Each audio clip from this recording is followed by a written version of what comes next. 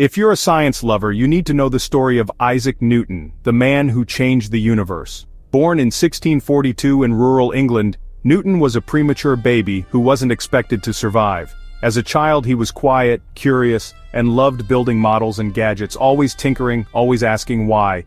At Cambridge University, Newton dove into books and experiments, questioning everything. When the Great Plague closed the university, Newton returned home, and that's when his genius exploded. He watched apples fall and wondered, why do things always fall down? That question led to the law of gravity, a force that pulls everything together, from apples to planets. Newton didn't just stop at gravity, he wrote 3 laws of motion that explain how everything moves, from a rolling ball to a rocket ship. Every single day, these laws shape our world, whether you're driving a car, playing soccer, or launching satellites.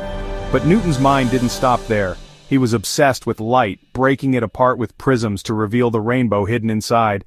He proved that white light is made of all the colors, changing how we see the world. Newton also invented calculus, the secret code behind everything from engineering to economics. Without calculus, we couldn't build skyscrapers, predict the weather, or send rockets to Mars. Newton's curiosity was endless. He experimented with alchemy, tried to unlock the secrets of the universe, and even studied ancient history. He became president of the Royal Society and was knighted by the Queen, Sir Isaac Newton.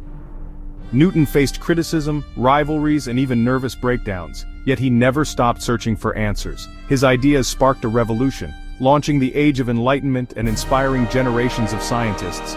Today, his fingerprints are everywhere, from the way we build bridges to the way we explore the stars. Newton's story proves that curiosity, persistence, and imagination can change the world. He saw gravity and thought, what if this pulls everything?